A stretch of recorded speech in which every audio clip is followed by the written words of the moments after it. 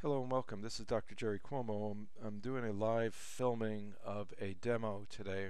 What we're going to do is we're setting up an experiment where we have a Brandemark implant that is absolutely embedded inside of a stone model.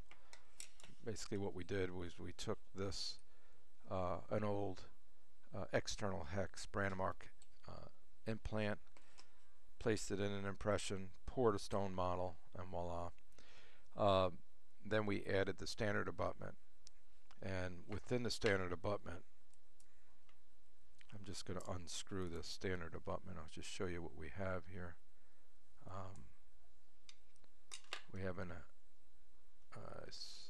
standard abutment screw holding in an abutment, all tied together. Of course, if you were part of the earlier Brandemark, you understand what's going on. So here's the screw. Our attempt is to over torque this screw and to see where it fractures. Will it fracture here in the middle portion, or will it be right around the screws? Our guess is going to be right at the top of the screw head. Let's zoom in on that.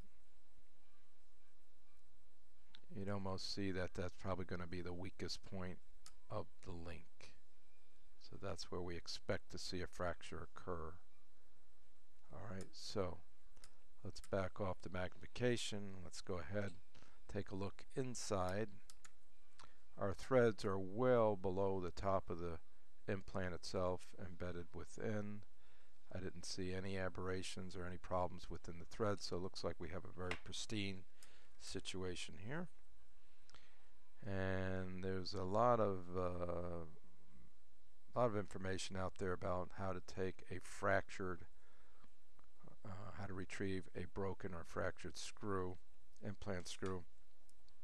Today I'm just going to experiment and see what elements are involved in screw fracture. Our guess, and my guess, is that there's the internal connection that has a lot to do with screw fracture in my mind. So I don't think I'm going to be able to prove all that today, but we're going to start initially with tightening. Let's see where we get the fractures. Alright, so let's put the driver on. It's an external hex driver, and we'll start tightening. So I'm right around about 35 newtons right now. Continue to tighten. 35. There we go. And we're about 38, close to 40 newtons. I would think the next spot would be at 40. Going well past 35. I'm now at 37, and it's still turning, still tightening down. Let's go a little bit more. Engaging right now. Nothing's gotten loose. We're at 37, close to 38.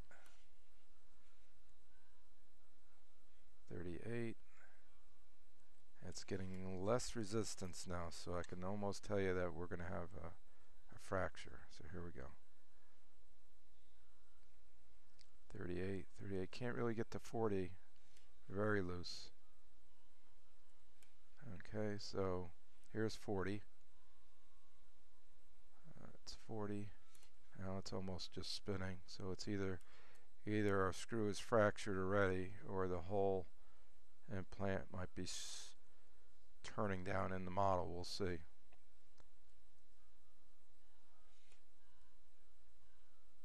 No, it's the screw that's still turning. I'm well past 40 now. You wonder where the screw is going. Let's take a look. It's a lot of rotation, so it must be something else occurring. Notice the top isn't being fractured in any way. Alright, so we're going to continue our quest. We are at 40 plus. Let's see. Here's 40. And maintaining the integrity of the implant. I'm at 40. 40 plus. Still turning the screw. 40 plus.